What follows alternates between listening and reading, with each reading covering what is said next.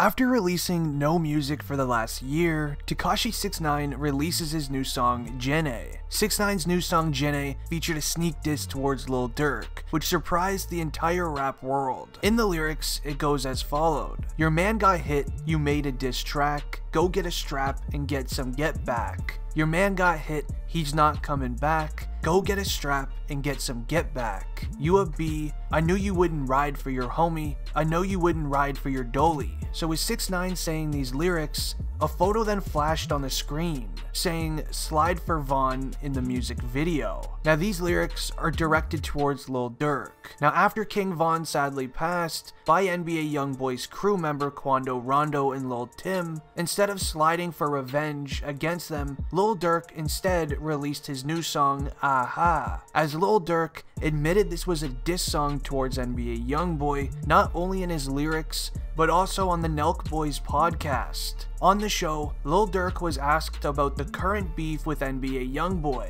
He didn't mention YoungBoy's name specifically. Instead, we saw Lil Durk refer to NBA YoungBoy as a quote troll instead, not wanting to give him publicity while on the podcast. While on the show, one of the cast members asked Lil Durk this question: "When was the last time you responded to a troll?" Where Lil Durk replies, "I dropped a song called Aha, that's when I responded to it." Now Tekashi 6ix9ine has been obsessed with dissing Lil Durk since the passing of King Von. After King Von's passing, we saw 6ix9ine post a selfie wearing King Von's face on a t-shirt, which is usually supposed to be a supportive way to show love for someone that passed. Tekashi 6ix9ine had other ideas. With posting this photo, he added a caption saying, "He really thought y'all loved him, he believed y'all. If he ain't slide for his brother who got hit in his head, then you thought different," adding several laughing emojis to the caption. Lil Durk isn't the only rapper that 6ix9ine dissed in his new song GINÉ either. When 6ix9ine started his promotional run on his Instagram, on March 8th, Tekashi 6ix9ine posted to his Instagram this: "When I left and took a break, I didn't say a word to no one. I didn't need to explain nothing. I just did it. I woke up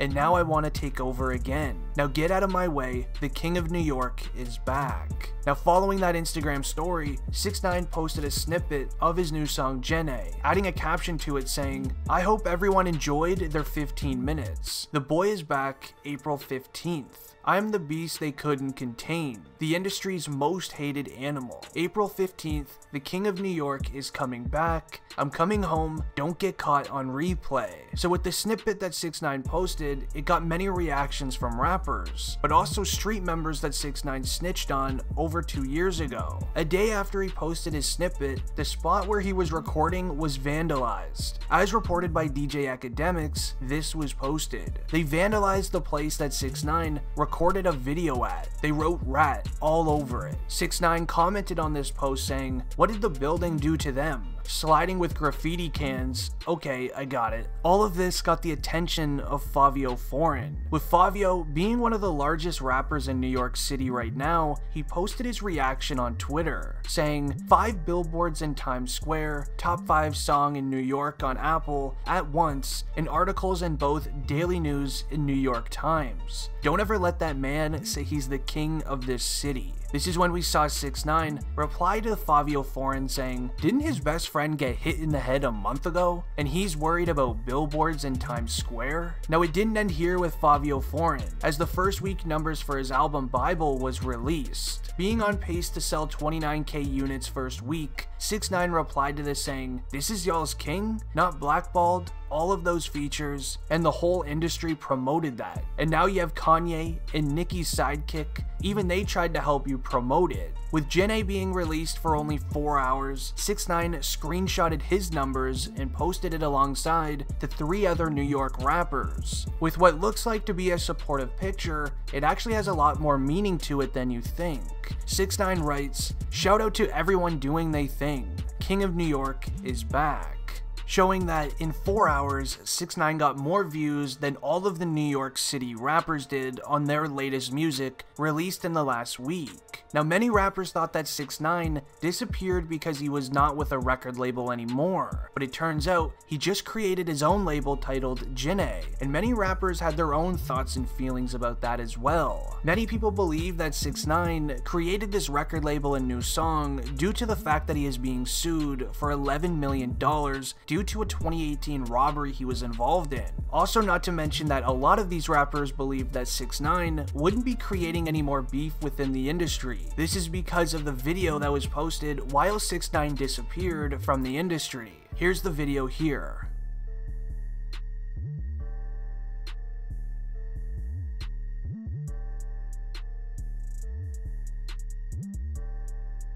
Now, in this video, this is allegedly members of OTF running up on 6ix9ine while he was sitting in his parked car. This was during his little break for the last year, and many people believe it was because Lil Durk ended up telling OTF members and O-Block members to go run up on him. Now, after this video went viral online, a very concerning photo of 6ix9ine was then brought up. In this photo, you see 6ix9ine getting a cast put onto his arm. There was a second photo with it, but I'm not allowed to share due to 6ix9ine having many bruises on his face. Ever since this video was released over a year ago now, 6ix9ine completely disappeared. He quit starting online beefs with other rappers, and he just stayed to himself.